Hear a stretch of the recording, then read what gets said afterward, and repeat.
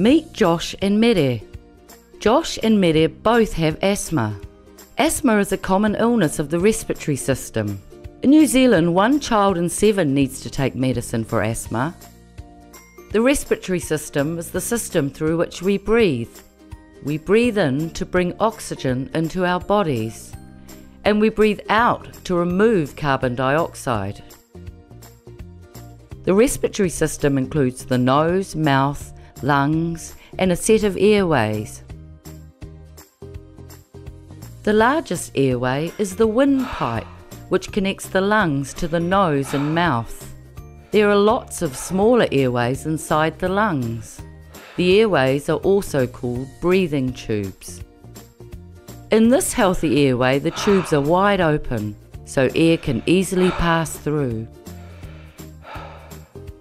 People with asthma have sensitive airways. In this asthmatic airway, the tubes are inflamed and thickened. Your child's sensitive airways may be irritated by a trigger in the environment, such as pollen or smoke, by an illness, such as a cold, or by an emotion, such as anxiety. The irritation makes your child's airways swell up, so that it becomes difficult to breathe.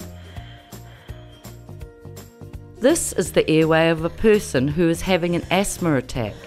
The muscles around the airway have tightened up. The lining is swollen and the tube is full of thick, sticky mucus. All this makes it hard for the person to breathe. Most people can keep their asthma under control for most of the time. You can teach your child to notice the signs of asthma and what to do so that they don't have an asthma attack. Or if they do, they can get it quickly under control.